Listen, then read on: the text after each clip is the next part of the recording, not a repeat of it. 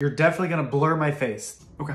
I was going through a patient's medications with them before discharge, and I was saying what each one was for. So I was like, metoprolol, this is for your heart. Pantoprazole, this is for your acid reflux. I got to mirtazapine, and I could not for the life of me remember what it was. So I just said, oh, this one is good for your body. And then I just moved on. I still don't really know what an air fluid level is. I was so nervous on my first day in the ICU that when rounds started, my attending asked me where I was from, and I couldn't think of the name. So I just said, Boston. My attending said, oh, big Celtics fan? And I just said, yeah.